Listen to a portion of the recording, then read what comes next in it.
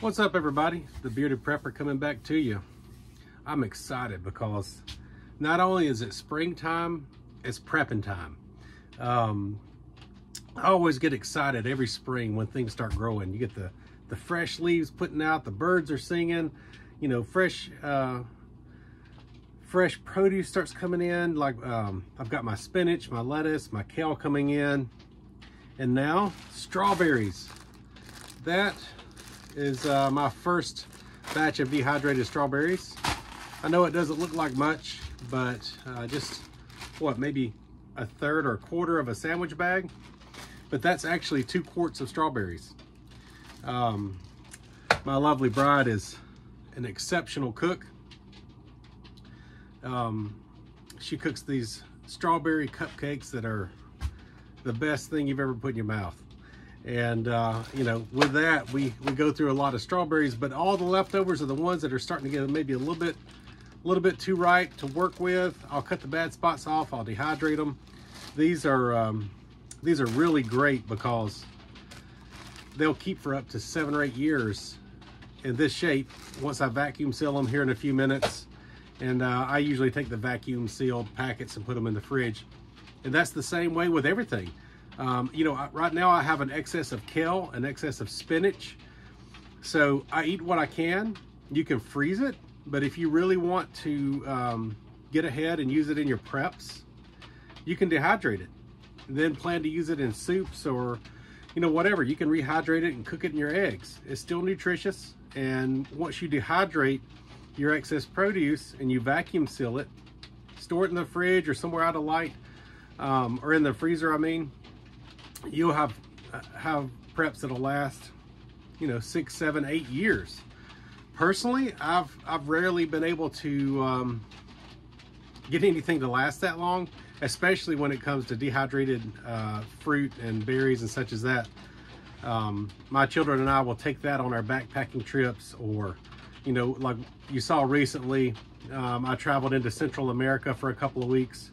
I'll take that kind of stuff with me because it gives me access to nutritious foods without all the weight.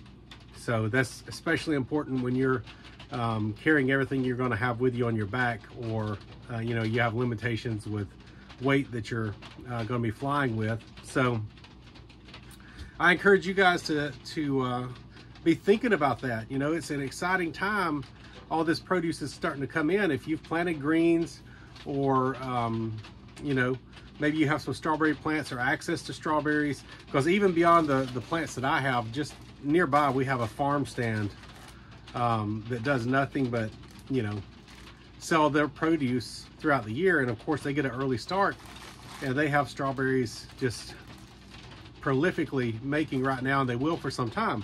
So I take advantage of that abundance when I can and put it into my preps. I encourage you to do the same thing. As a matter of fact, I'd love to hear what you have going on right now, even beyond strawberries and, you know, greens like kale and spinach, things like that. And if there are any other methods you're using to add those things to your preps, let us all know. Put them in the comments. The other great thing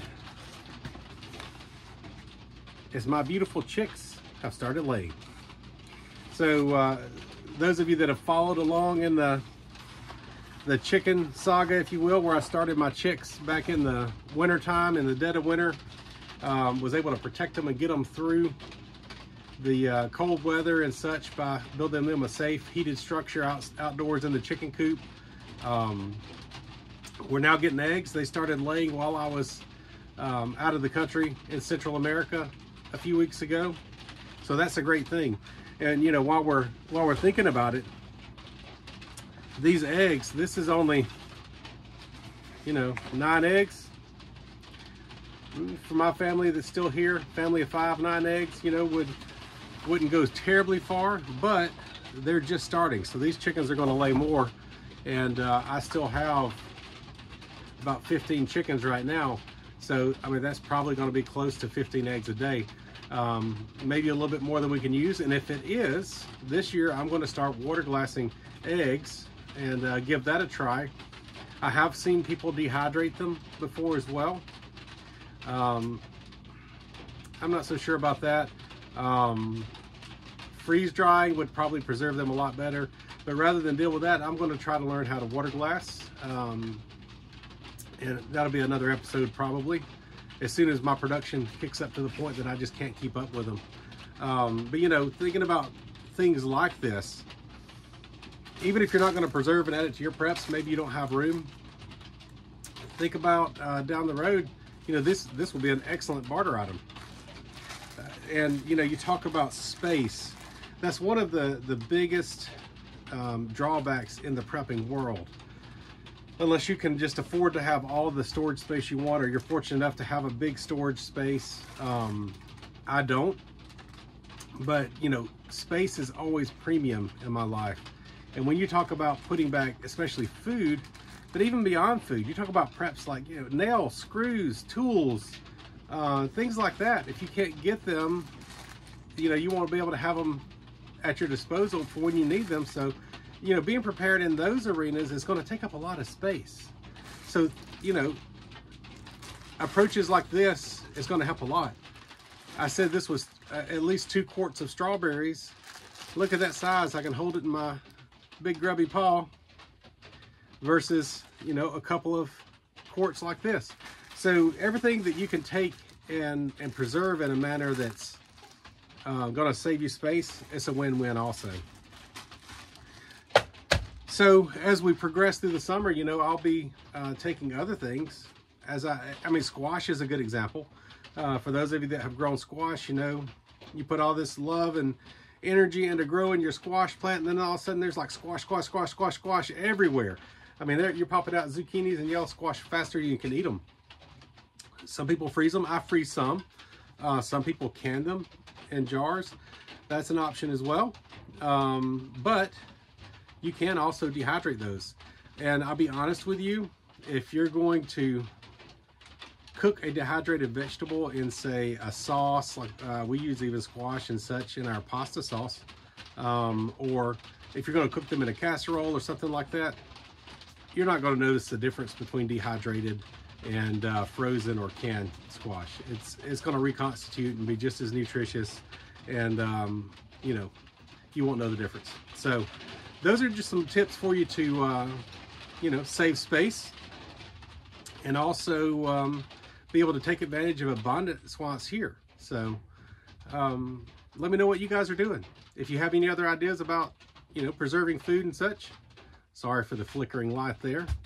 As you can hear probably in the background, we have a bit of a rainstorm going. So anyway, drop some comments. Let us know what you're doing. Give us some more ideas. Let's use this network of preppers to share ideas.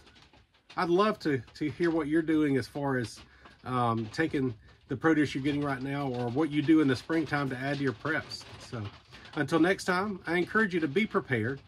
As always, know your Lord and Savior. God bless. I'm the Bearded Prepper, signing off.